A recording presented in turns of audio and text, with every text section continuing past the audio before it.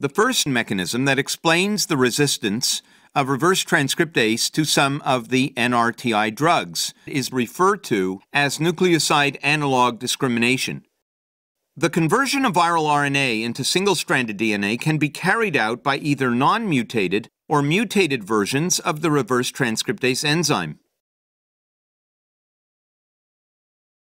Drug-resistant molecules of reverse transcriptase are ones which have become mutated and can now often discriminate against the incorporation of many different types of NRTI, but will still incorporate the naturally occurring nucleosides. Hence, such a mutated RT can now reject some of the NRTI nucleoside analogues, and hence this will permit the synthesis of viral DNA to continue. The reverse transcriptase enzyme can now complete the transcription of viral RNA into single-stranded DNA.